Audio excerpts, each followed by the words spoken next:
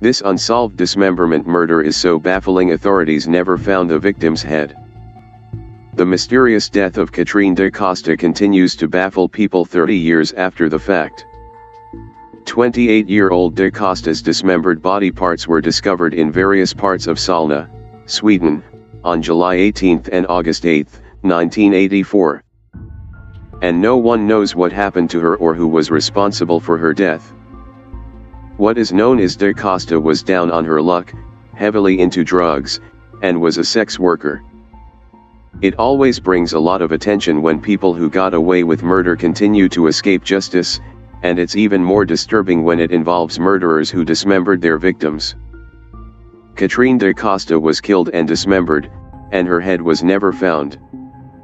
The last time anyone saw Catrine da Costa alive was on June 10, 1984.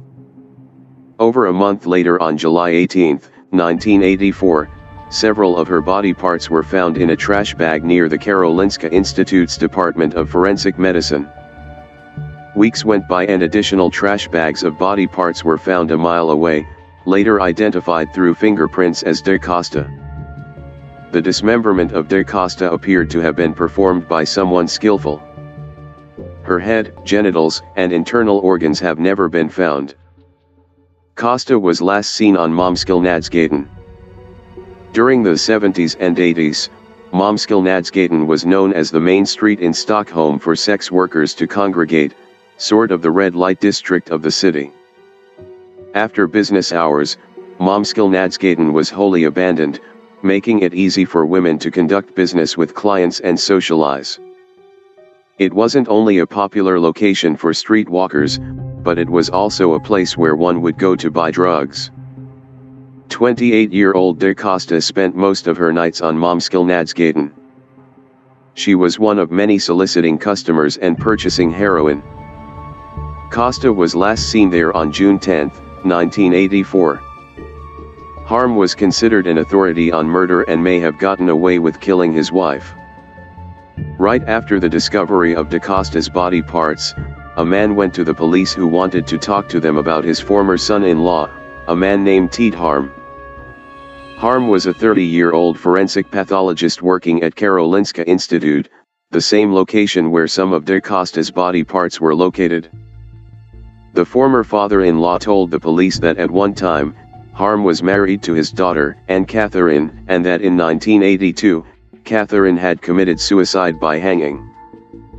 Not only did the father-in-law believe that Harm was responsible for his daughter's death, but he also suspected that he was guilty of murdering da Costa. The investigators thought that Harm appeared unbothered about his wife's death, and it was known to them that Catrine had asked Harm for a divorce shortly before her death. The Swedish police also felt that Harm may have been responsible for Cathrine's death. After all, 2 months after his wife's death, a paper was published that he had written regarding strangulation. The pathologist was considered an expert on subjects such as sexual violence. He was known to favor horror movies and violent pornography, and it was rumored that he was well known as a customer of sex workers. After speaking to the man, the police added Harm to their list of suspects in da Costa's death. 2 doctors were charged with the murder, but court proceedings ended with a mistrial. In addition to investigators looking into Harm as a murder suspect, they were also looking into whether another doctor, Thomas Algen, may have been involved. Algen, a general practitioner, was a known associate of Harm. Algen's wife became convinced that he was sexually abusing their daughter. She claimed that the daughter, who was 1.5 years old at the time, claimed to have witnessed both Harm and Algen killing and dismembering a woman. Algen's wife went to the police with the information, and in turn, her child was sent to see a child psychiatrist and a psychologist. Both professionals found the child's claims to be credible. The little girl was quoted as saying, "They threw the head away and then the lady was chopped up." Additional evidence against the doctors came in the form of a confession from a married couple who owned a photo lab near the Karolinska Institute. The couple contacted the police stating that in mid-1984, they developed a roll of film that contained photos of a dismembered body. The employees of the photo lab were told by the men who turned in the film that they were not to discuss seeing the photographs, that they were part of a secret investigation. The lab owners identified Algan and Harm as the men who turned in the film. It was the testimony of the child coupled with that of the photo lab owners which found the two doctors guilty of the murder of da Costa.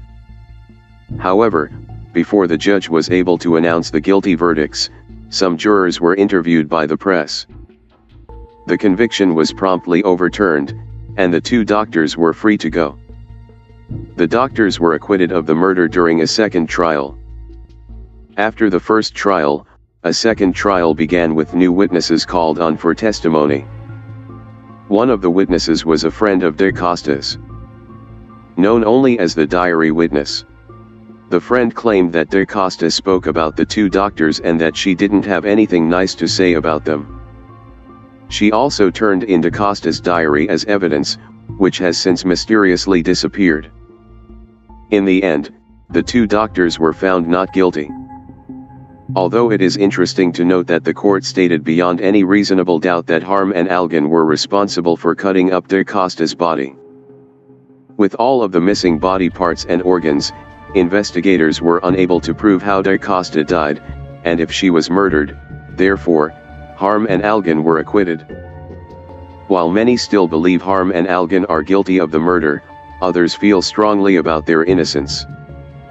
Many argue that it's preposterous to rely on the testimony of an 18-month-old child in a murder trial, but in the case of da Costa, that was what happened. Some suggest that the two were innocent, but that due to being on the front page of newspapers and associated with the crime, they will always be looked at as guilty, despite being found innocent. Still, others insist the doctors were into nefarious activities, and it's entirely possible they were guilty. Whatever the case, the two men have maintained the same story of innocence. Despite this, they both lost their license to practice medicine and feel as though the trial has ruined their lives. In fact, after the trial, in 1985, Harm attempted to kill himself. He lived through the attempt but ended up losing most of his hearing in the process. Many books and movies have been inspired by the case of Catrine da Costa, now referred to as styckmordet, or the cutting up murder in Sweden, has been the subject of much debate. Many documentaries and books have been devoted to the case. One of the most well-known books that were inspired by the case is Stieg Larsson's The Girl with the Dragon Tattoo. The book was published in 2005 and quickly became a bestseller. In 2011, a film adaptation of the book was made. Who was Catrine da Costa? Catrine da Costa was born in Luleå, on the coast of northern Sweden in 1956. While still in high school, she developed a drug addiction, which she would carry for the rest of her life. After finishing high school, da Costa was homeless and began using heroin. To support her drug habit, she began prostituting herself.